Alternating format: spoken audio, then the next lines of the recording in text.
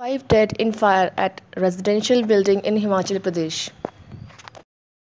Five of a family have died in a massive fire that broke out in a residential building at Mandi in Himachal Pradesh early on Monday morning.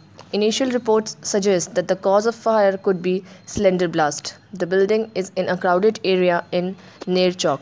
Several people who were trapped have been brought out, say district authorities. 3 fire engineers were sent within minutes of the accident. More personnel have been sent for sanitizing the area, said the district authorities. The district magistrate of Mandi is at the accident site and said the situation is under control and all help is being given to the affected. An investigation is being carried out to establish the exact cause of the fire.